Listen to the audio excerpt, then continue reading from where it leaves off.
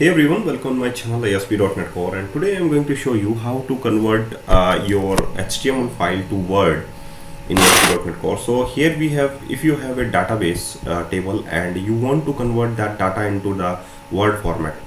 So just take an example of that, how to convert your document file, how to convert your data file into the document file, or you can say that HTML tables and database files, just how to convert it into the Word format. So you can easily print that format by using the Word.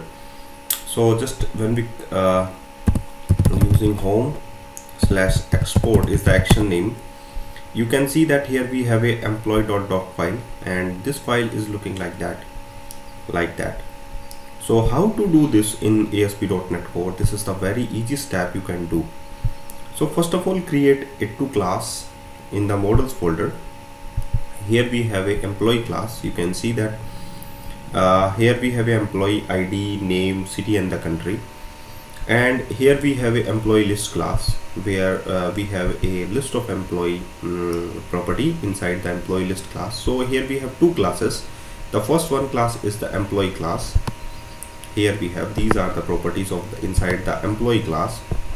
And in the employee list class, here we have, in the employee list class, here we have only the single list property, and inside the constructor of the employee list class, here we have the data. So these are the data, and just I want to convert that data into the Word format. So what should I do for that? So just add a new controller section. This is the home section, and here we have a action method that just I want to call it to convert that data into the Word format. So just you can add that this is not a CSV, this is your, you can say that this is the Word file. So just convert it into the Word format. So here we have a columns names, ID, name, city and the country, and here we have just get the employee list by using this property employee list, emp list, and inside the Word, that is the it's a string type variable, that is the Word, and column name is column name, that is ID, name, city and the this, and concat this columns with the Word variable. And here we have just use Word, and this is the new lines character carries written, and one by one all these columns you can merge with this.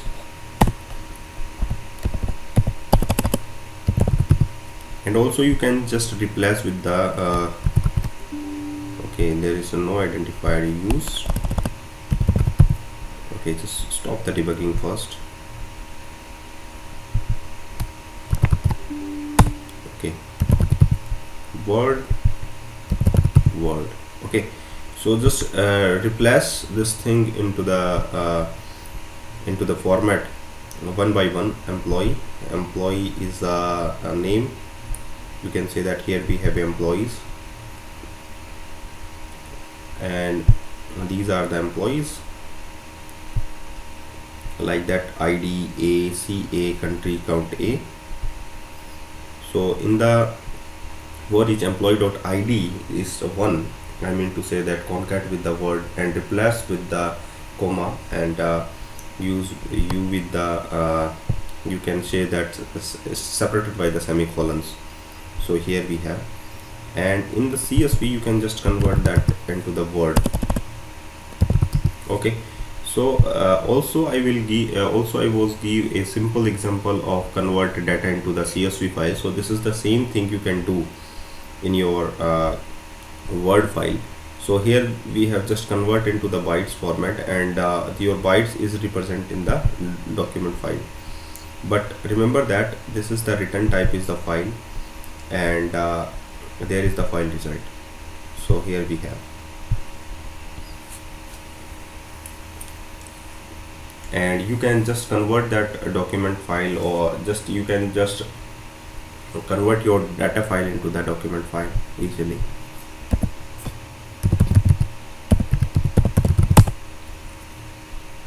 So here we have.